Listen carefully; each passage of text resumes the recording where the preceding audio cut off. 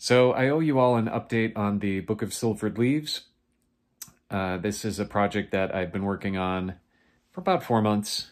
It's definitely not as long as the other more famous book, which is known as Liber Loga, which is more technically and properly known as Amzes Nageses Harde, which is the Enochian for let those who are worthy, that let those who fear God and are worthy read. So this book is slightly different, but also has some parallels to Liber Loga, and I'll get to those in a second. But the most obvious parallel is that you are supposed to make it. Well, yeah, no kidding, Cliff.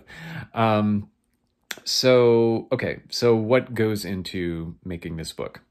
So John Dee and Edward Kelly, who are the receivers of the Enochian system, they were told that they needed to make a book of 48 pages, and they needed to bind it, those pages that were all supposed to be 7 inches by 8 inches, into a book.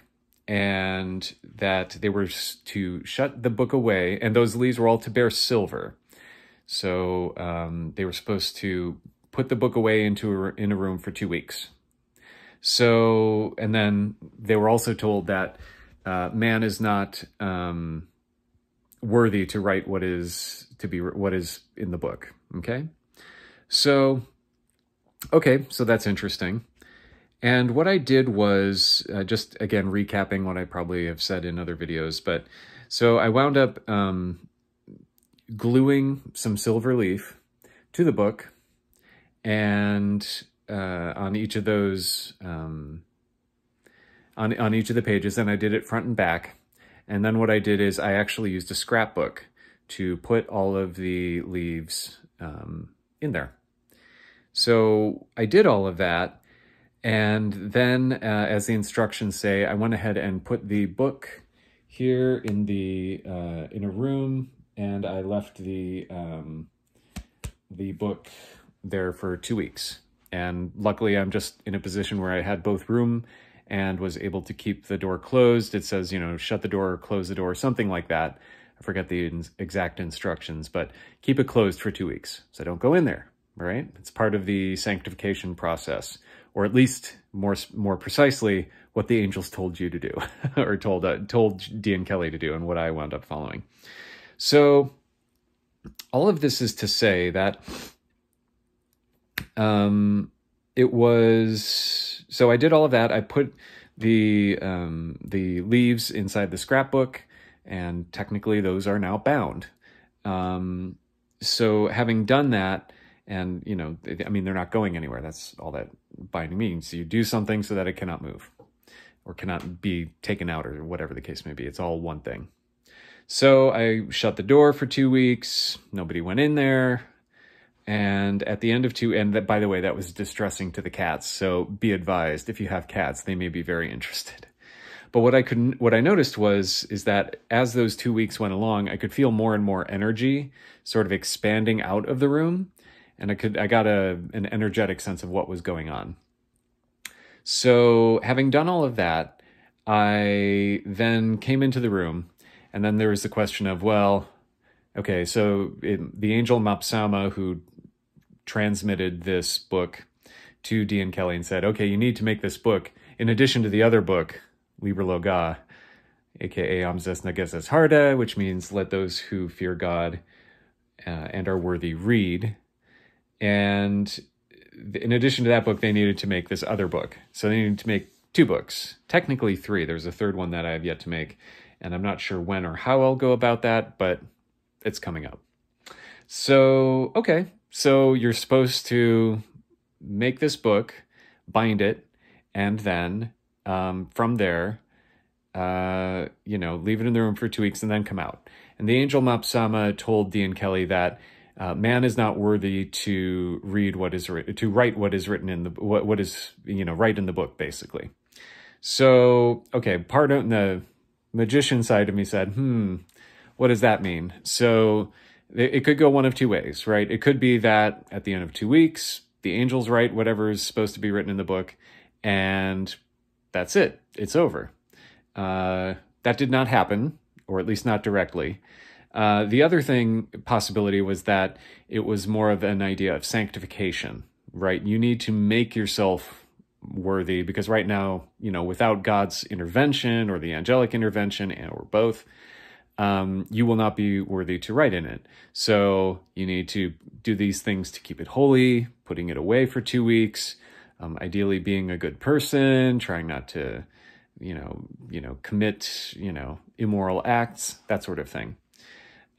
So all of that went down. I did all of that. And what happened was, and then at the end of that, then you would be worthy to write in the book, because you wouldn't just be an ordinary person. You would be more angelified, or, consecrated, made more holy. You've been sanctified. So the other thing I was thinking about is that it might, you might be able to see in the silver the whatever it is you're supposed to write. So when I got to the end of the Abramelin ordeal, or more precisely, the rituals altogether that I did, and it was 18 months, so in that sense it was technically Abramelin, but not, obviously you can't just say I spent 18 months doing stuff, but I did a lot. Anyway, when the whole idea at the end of the book, I used the Dane translation, the recent one, that you're supposed to, that's DEHN, by the way, you're supposed to have some silver handy and then look into the silver. So I got just a very small, or actually I think I used my wife's silver that she had handed down. It's not much, so please don't, please don't ask for it for free or whatever. Anyway, so I looked into that, and it was, when I could feel the HGA coming on, I looked into it and I could see it, and it wasn't like your typical, well, I see something when I look, like when I'm scrying, maybe into a black obsidian mirror or into a bowl of water or anything like that. I could see this as strongly as if somebody had like taken a picture and you close your eyes and you see that afterburn on your retinas. So all of this is to say that I figured that would happen here, right? Silver, you're going to be seeing something, and maybe that will be it. Maybe that's what this whole process is. And okay, so I get in the room, and you're supposed to call forth the angels, etc., call upon the holy names of God. At first I was doing John Dee's Latin prayer, where he calls on the watchtower god names, so Oro, Iba, Aus, Pi, etc. And I did all of that. Then I just wound up doing an English translation of that, and I wouldn't always necessarily do that. What Mapsama directed Dee and Kelly to do was to have a feast. Well, we are talking about, supernatural beings. Well, what would they feast upon? So generally the calls have their own energy, and I have also, done some energy work. So what I would do is I would call forth some energy in a spiral, and, I would either do that or I would make the calls. Every time I would make the calls. But if I felt like they needed more of an invitation, I would try to, will some energy to come down from heaven so that so that the table would be pleasing to them. And it would be a good target. So, or tables, technically, because I have a zodiacal table, for those of you who have been following the channel. So, all right. So let's get to the brass tacks, Cliff. So what happened? Well, let me go ahead and pause here and turn the camera around, and you'll see what's going on. Okay, so for a lot of this, the next part of the video, I'm going to just sort of discuss the overall structure of the Book of Leaves as it was transmitted to me. Clearly, there's little inventions like tape that I used, but I wanted to keep it bound. And the angels, didn't have tape back then, and so they didn't want to confuse Dee and Kelly with that. Or if they did have tape, that's news to me. Okay, so what did the structure wind up being? So you can see here how I did it. You can see the silver, and the angels said always have the silver on the outside. So I did that. Nothing too huge about that.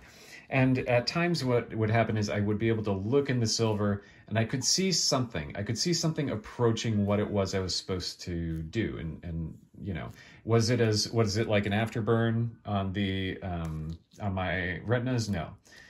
But what I saw here, and by the way, this is underneath it, I have the book of Liber Loga that you might have seen me make earlier and talk about. But because this book, I couldn't find any resources, I figured somebody may find this of interest. So as you can see here, hang on, I'm gonna let my cat in. She may make an appearance because she's a cat and she is the one who gets whatever she wants. There she is. There is my cat. Yes, you're a good girl. Okay. This is real life, folks, and I'm not editing this out. So anyway, yeah, I know, you got stuff to say, but I'm talking to people too. You just chill out. Okay, so you can see silver in the corner. So let's talk about the basic structure of what I would see. So I would see either images, or I would be, there were different forms of communication. I would either see something in silver, or I would be told what to draw. And I would also before this, I was told that in this version of the Book of Silvered Leaves, and by the way, I think everybody's going to have their own version, probably, so don't expect yours to turn out exactly like this, and do not feel like this is prescriptive, like you need to make this.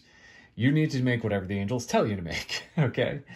So, all right, so, but the angel said, you know, it's these first 19 pages, we're going to have the 21 letters of the Enochian alphabet. So it's interesting that this is a parallel to Liber Loga. Let me find that actually, to one of the leaves. Hang on.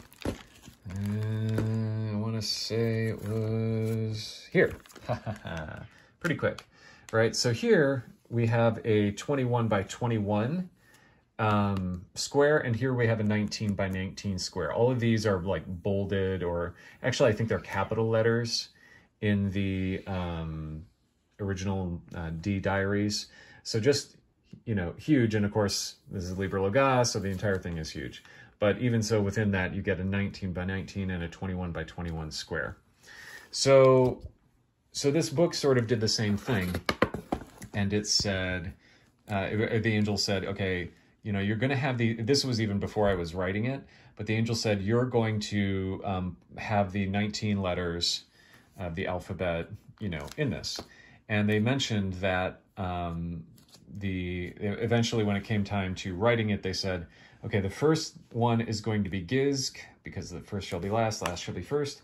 But then they paired it with the first, which is the letter Pa, which you can probably see better if I turn it here. So this little thing, that little half circle here, and then this V is basically the letter Pa, the right half circle of this whole circle. If you take that whole thing, follow that down and trace that out, I mean, you can look at the letter B for Enochian online, or Pa, and you'll see this very thing. Okay, so they said that two letters were going to be paired up, B and T, which is to say Ba and Gizg, and then the letters Pal and Gur, which is to say X and Q, because they're used, I'm assuming because they're used very little. So, okay, so you see here some images. I ran this by my friend Cody P, and his website is unslop.com. And he said that these images were sort of a higher octave than I should be able to get coming through wherever. So, you know, he's definitely extraordinarily gifted, and one of the ways he's extraordinarily gifted is with the site. But, so yeah, so these are just some example images, right? And here you can see the letter Kef, and here you can see the letter Van, but you see that there's extra stuff going on. So even though the letters are here, they're not always showing up the same way. Here you can see kind of outlines. And let me find another one here. Here you have the letter Don, which is the letter R. And sometimes they would just show up straight like this. I'm trying to find an example where they don't, where the letter doesn't. Sometimes there were outlines. I want to say that occasionally. This, by the way, is the seal. I was told this is the seal for the angel Mapsama. So you can kind of see, you know, vaguely letter S if you were to go like this. And you can see obviously letter M, letter A. This is almost, you know, like the letter P, but regardless, that's the seal for a Mopsama. Okay, just a couple more things. So that's the letter L. Occasionally I would get an additional message. This is just Jesus Christ in Latin. And so on and so forth. I think that Gur and Paul, and this is Enochian, I think Gur and Paul were unique in that, so you can see here the letter Graf showing up three or four times, 5 times, I guess. That's the letter Un. You can see you get some Egyptian imagery here. The letter Or, which is the Enochian letter F. I'm trying to find that one. This one was pretty beautiful, I thought. I'm not much of an artist, but sometimes, you know, through grace stuff can come through. It's the letter, I think I already had Druk, so this is probably Ur, but it's, well, at any rate. I could go through and try to analyze all of these. That's the letter Jed, so on and so forth. I'm trying to find Gur and Paul. I know it's one of these. Otherwise, why would I say it?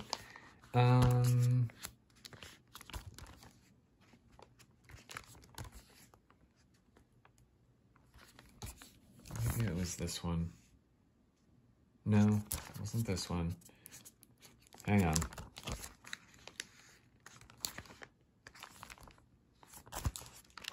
Sort of towards the middle, maybe. Okay, so yeah, that's Druk's, the letter N. Oh, here it is, right? So here, you know, there's actually multiple ways, right? So you could go like this to get the Enochian letter Gur, or you could go like this. It is interesting. It kind of looks like a squarish Mickey Mouse symbol. And then, yeah, there's Paul. So they didn't always have like this outline formation, but a lot of times they did. Okay, so those were the first 19 leaves. And I'm going to keep that, you know, me just going on the fly so you can take a look at the symbols as long as you want, pause it, whatever. Okay, so from there, and here you can see like another representation of the aethers, just sort of reiterating. A lot of reiteration, okay? So then we get to the next leaves, and these leaves were all just, I was just told, write out, you know, this, what you're hearing or what you're seeing in this silver. And what I would hear is, I would either hear the English version of the word or the Enochian letter of the word. And it depended on if I knew right away what the word meant. In Enochian, believe it or not, I am not fluent in Enochian. I am not Castiel. Do not at me. So anyway, so these first 2 leaves had, you know, no markings on them whatsoever. But then you get to this leaf and you can see in the corner a moon symbol. Okay, that was interesting. So I got 1, 2, 3 of those moon symbols. And then you notice here, there's the moon symbol, but it switches. Okay, so I get 1, 2. So overall there were 7 if you count this. And by the way, if I placed the moon symbol in the wrong spot, that's on me. This probably should have gone here, but the angels were satisfied. They didn't tell me to go back. And then you see here a full circle, but to me this represented the full moon, okay? So then on top of that, once I got through those, so here we have a total of 9, right? Because if you count these first 2 that don't have anything on them, well, those are like the new moon. And then these other crescent moons are representing, you know, I get that it's imbalanced in terms of, you know, whether or not, you know, how many crescent moons, waxing versus waning. I understand all that. I'm not unaware of that. I'm not sure if there's a particular symbology to that. I don't know. I'm just a guy, okay? So at any rate, but these are all Enochian words. Occasionally, rarely, I did get a new Enochian word, but it didn't happen very often. Very rarely. So I'll try to, if I remember, I'll try to put those up on the site. So then the next leaves, and it goes on the same side here. So this will be easier if I just sort of slowly show this. You can see what I'm doing here is I'm showing you that the next leaves were, generally speaking, astrological symbols, okay? So you get Cancer, you get Leo, Virgo, all the way down, okay? And then once that was done, here's Pisces, which is the last, typically considered the last sign, depends on what system you use, but usually it's taught in modern times as the last sign. And then you notice we get to the planet Saturn. And also, instead of 49 words in each of these pages, all these pages up until this point have been 49 words. It was just 7, okay, 7 words, which was a surprise and a relief to me that I didn't have to keep doing that. So you can see here, the angels said that following the Chaldean order was fine. So you see the slowest moving planet Saturn, then Jupiter, then Mars, the Sun, the Moon, or Venus, Mercury, and then finally the Moon. Not the Moon as a phase, but rather the astrological planet of the Moon. And if you've been keeping track, so that's 19 of the first leaves, right? Actually, let me just finish this off. So, and then finally, this one was for Earth, right? And you notice here that this is very similar to the structure for the final page of Liber Loga, leaf 49, which is to say, let me open this sucker up. Try not to open one that might be scary. It's very similar to this, okay? So you get the 3x7 and then the 3x7, but on the back, okay? So I'm just gonna switch over here and then try to do a good edit. Okay, so that's a lot. But the final, so if you've been keeping track, you have a pretty good balance there, right? You have 19 initial leaves that include the 21 letters of the Enochian alphabet. And then you have 9 leaves that are all of the phases of the moon. And by the way, if you add the trinity to that, then you get 9 times 3 is 27, and that's the number of lunar mansions that are also interpreted in astrology. The next 12 leaves are, so you have 28 now. 9 plus 19 is 28. And by the way, also 28 is under a different calculation considered another way that lunar mansions are calculated. It's like there's an extra one that's sort of parallel to another one. And that's considered extraordinarily beneficial to whoever has it, or during mundane matters, assuming everything else, you know, all things being equal.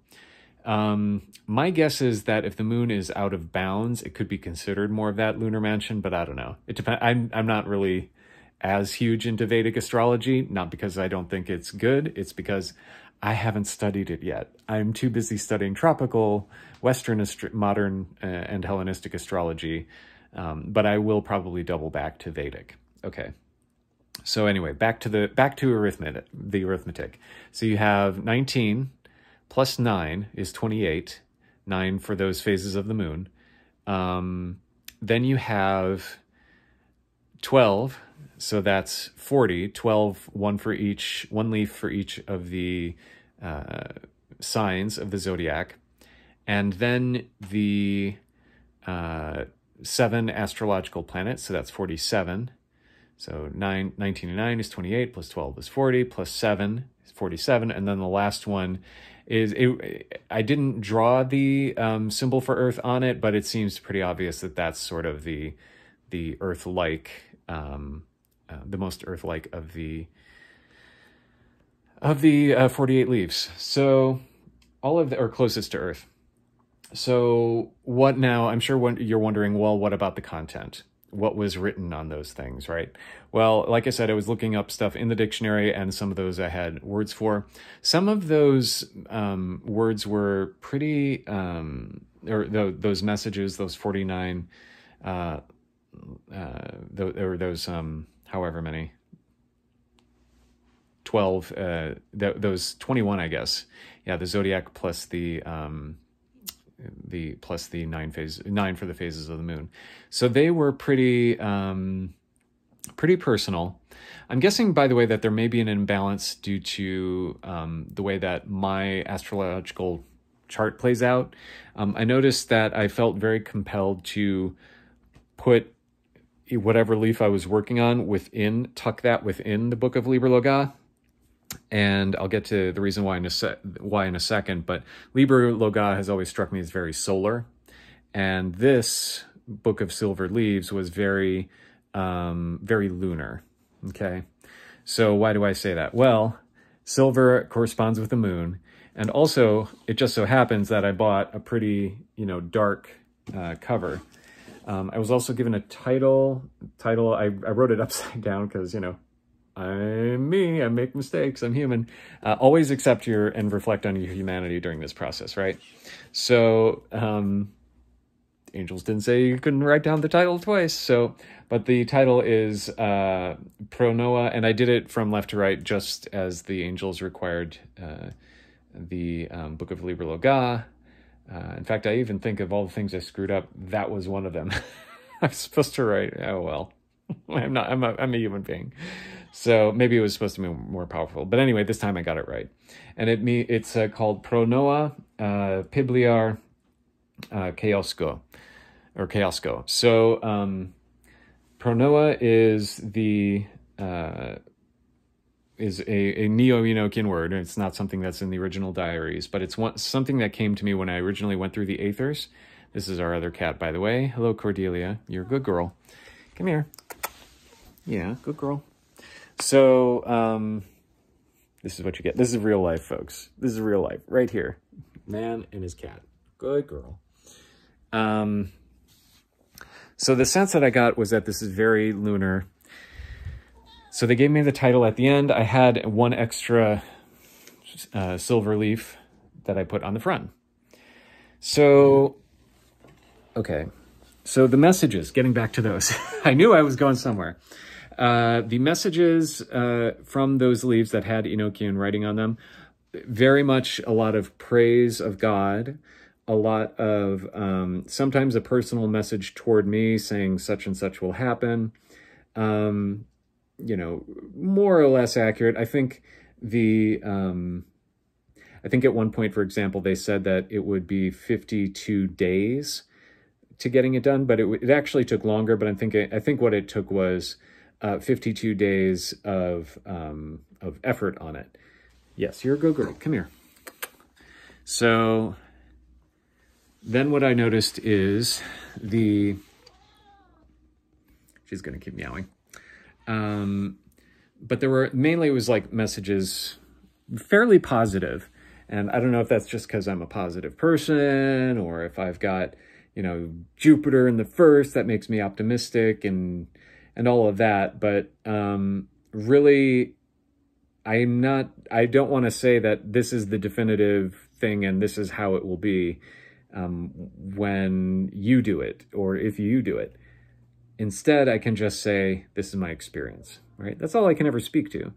Anyone can ever speak to their experience, maybe what they've read that informs or informed their experience. But yeah, so I can't say for sure what this ought to be for you. I can only do it for myself. Actually, I think, just coming back to it, I think it was actually supposed to be the final leaf of...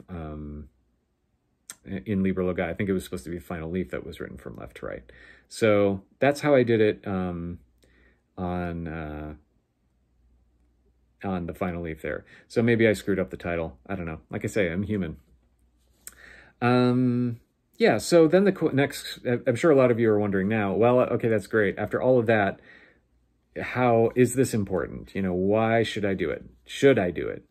Should I even bother with this? Well, what I would say is, if you've gotten your feet wet with the Aethers and you have, basically more or less got a decent start on your furniture, then sure, it's relatively cheap to produce. I got some paper that I already had. I did use, quote unquote, virgin paper, untouched paper, it was actually...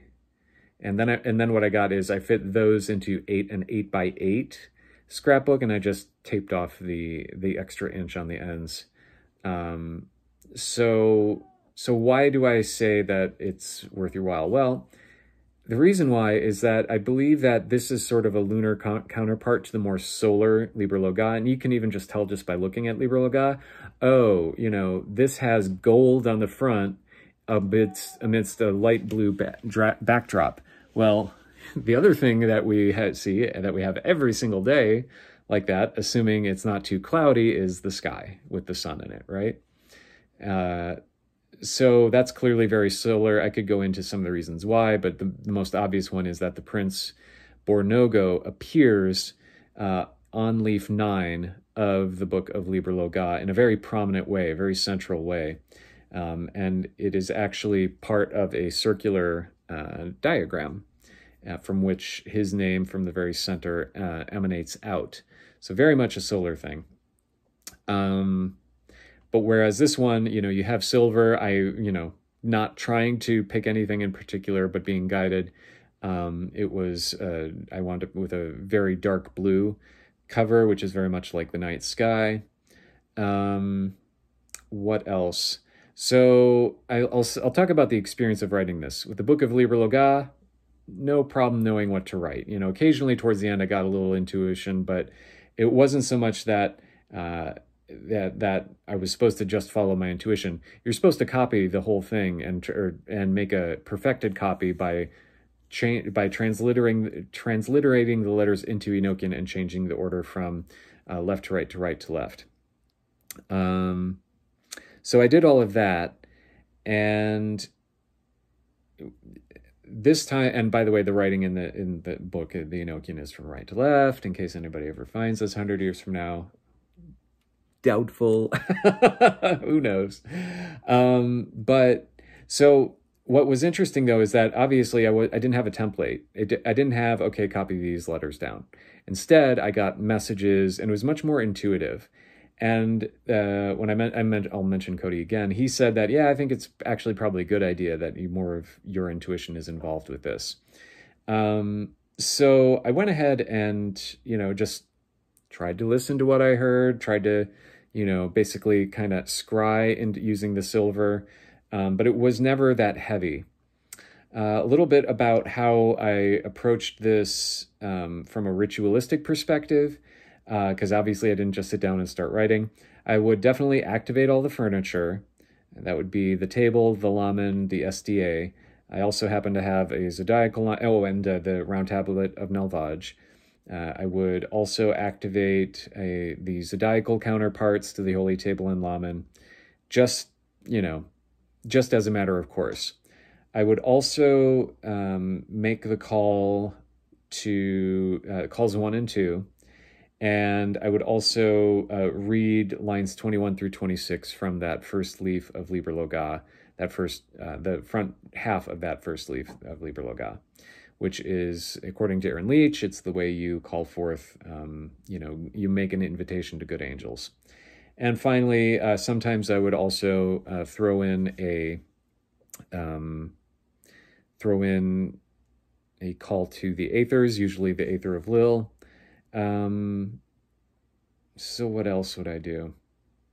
So obviously, unless you're kind of ready to do that, maybe not just dabbling in the Aethers, but maybe call the highest Aether that you can. But the main thing I would say about this book is just don't necessarily try to rush it. And the angels actually were quite explicit. They say, no, you need to, rest and attend to yourself before you do this. And that's also very much a lunar quality, right? Nourishing and self-nourishing and stuff like that. So I would do that, and then I would go into vision. The last day, or close to the end rather, I got this intuition that I should scry the word pronoa, which translates to like an alchemical love.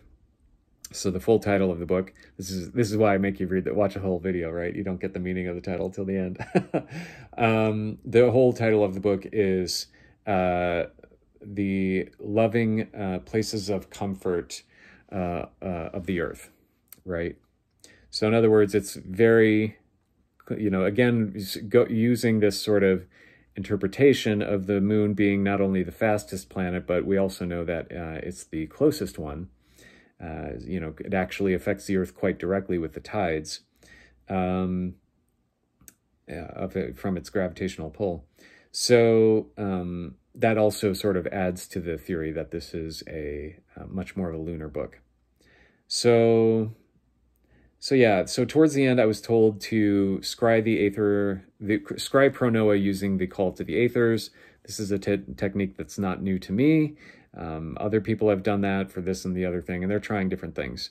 So now, keeping in mind that this is a relatively Neo-Enochian word, I'm going to put it pretty strongly in the camp of just try using this, okay? So why do I say this? Well, when I scried the aether of pronoa, it actually was the strongest I have ever had a reaction to making the call to the aethers. I actually had to do it twice, but the second time it was like a deluge. So I went ahead and did that, and it was like, if you've ever made a call to the aethers or had, been in the presence and had an experience, blah, blah, blah, that it's always wonderful. And the more attuned you get to the system, it's great. You have more experiences. And you have a vision, and it's very detailed, and you go from this part to that part. Making this call was as if I had scried every single word possible or idea possible at once. Which is like, what? So when I did that, I got all these visions. It was very intense. And I was told to just relax into it, and because I had to. There was the only choice I had at the point. It was either like cut off the vision or whatever. So I did that, and I had this vision of myself on this. It was very pale. It was almost like this white ocean that was a sphere. So it was like, if you can imagine a planet that's only water, for example. So anyway, I was lying very still in that. And that was when I got the first sense that, okay, there's something here as far as like, I'm not quite sure how to describe it. Calming yourself, learning how to listen to your heart very closely, things like that. So when I did that, I was then told, okay, at the very end of this whole making the book, that's when you're supposed to make that call again, and also have the initiation or the beginning or realizing the rainbow body. So right now I am experiencing a bit of that. When I say a bit of that, it's a very nascent feeling, but it's like I am moving my emotions around my physical space in a way that, in an energetic way, and trying to be true to all of them such as they arise.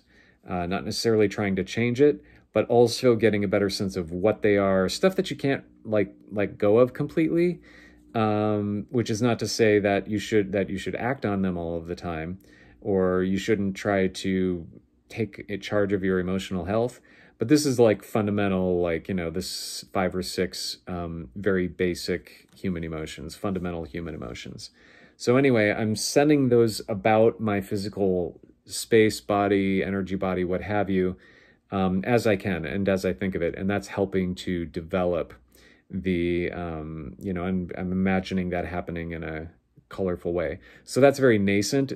But in so doing, I can already tell, okay, I'm supposed to follow this practice, always eat your vegetables, but, do that. And then what you'll find is that it's like you'll get closer and closer to actualizing the rainbow body. And it's already there, just in a sense that it is much closer to me on the astral than it was before.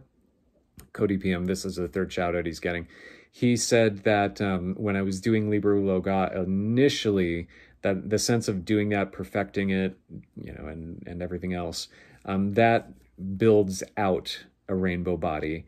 And the sense that but on the astral, and the sense that I got doing this Book of Silvered Leaves is that it will start creating direct connections to that. And when that's done, that's when it can be more actualized. So when that process is going forward, so when you make that connection to that rainbow body, then all of a sudden you get a much more direct experience of that.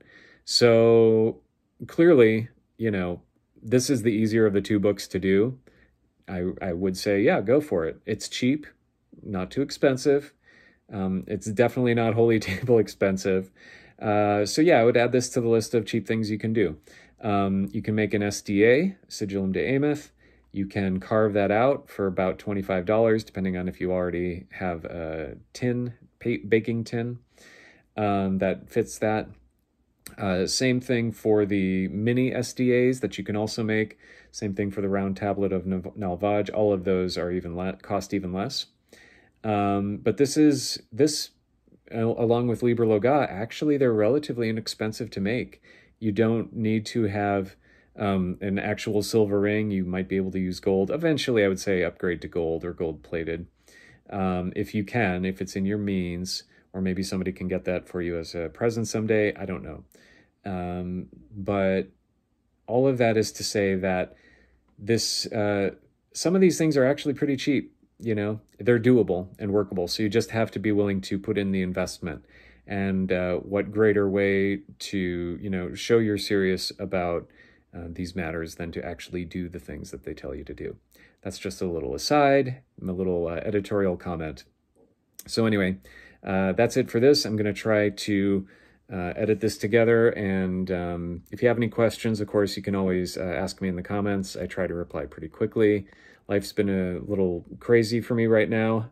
Isn't it always for any of us? But I do try to get back pretty quickly. All right. Love you all. Bye.